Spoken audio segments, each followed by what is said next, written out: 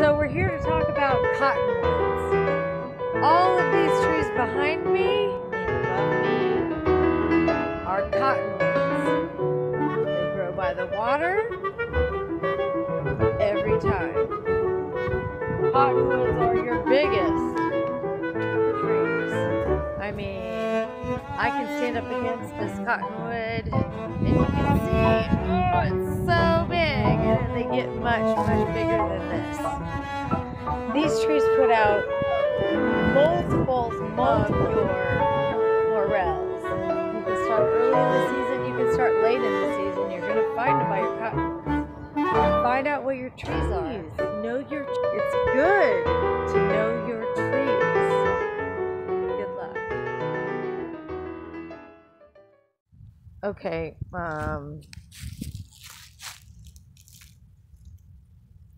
Ew.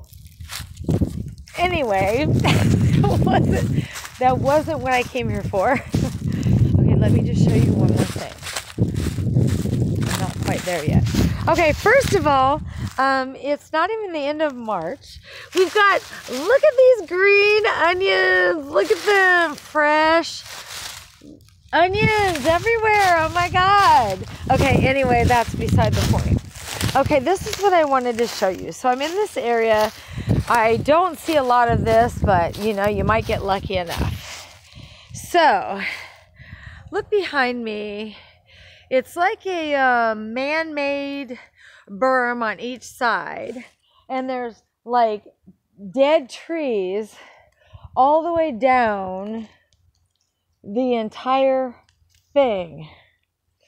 I see mycelium right over here. Let's see what it is, just because I'm here. If I can get to it, let's just walk to it. Ooh, I don't know. It's kind of, I don't know.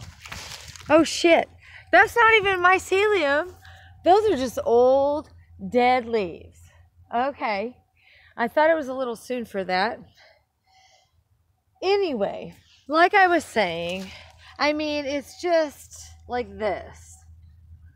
All the way down the whole entire thing, okay? Let me get out of here. Anyway, a place like this is ideal for hunting morels, okay? If you can find any place that looks like this, deep crevice, it's not a creek. It's man-made and it's not a creek. Water does not run through this. It's just an area where they built it up on each side, and a lot of trees have fallen or they have pulled them over this direction. What I'm saying is, all of this fallen wood is a very, very good place to look for morels. Now, these leaves look like they're probably many different things, and of course by now they're like, who knows. But I see a lot of ash in here. I see a lot of probably cherry. I see cherry. It's probably some elm and probably maybe some shagbark hickory. There's some things through here. However, this place produces morels like no other, okay? This whole property, and it's large. It isn't just this, it's very, very large, okay? I don't know how many acres this place is, but it's gigantic. All I'm gonna say to you is this. When you see a lot of things fallen down, that's always a good place to find not only morels, but other mushrooms.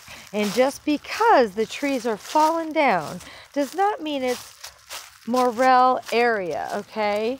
Sometimes it's the wrong tree, and it is crazy because when you don't know anything and you go to the woods, it seems like, why wouldn't I find it in any woods?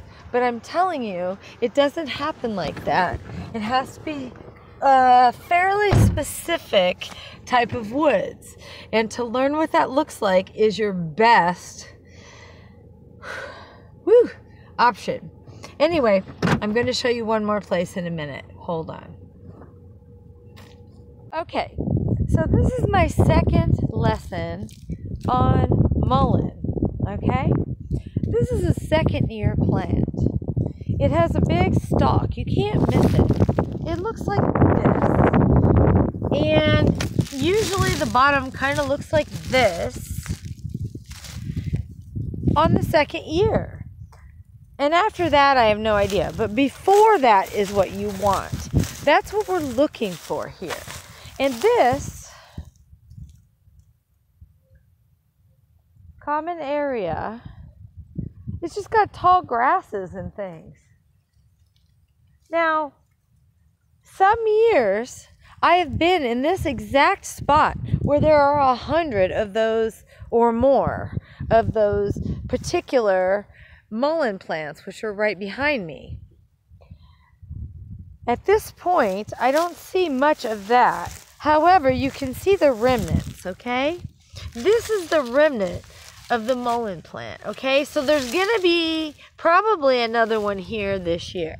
This whole field is covered with these plants during Morel season. Commonly, I find morels growing right underneath the leaves of these mullein plants. Not only do I harvest the mullein and drink the tea all the time, all throughout the year, for not only lungs, but just general energy. My friends and I all agree that when we drink mullein tea, it gives us this extra energy, and it does work on your lungs, and it does shorten any kind of cold or any kind of thing like that. So I just wanted to pass that on and show you that this field of grass will be full of mullein, a very medicinal, very easy to find and harvest and dry and use plant. Make that mullein tea. I'm telling you, I think I like it more than turkey tail. And I've been selling turkey tail for several years, but the mullein, I think, exceeds the benefits, in my opinion. Just giving you a little heads up. Mwah.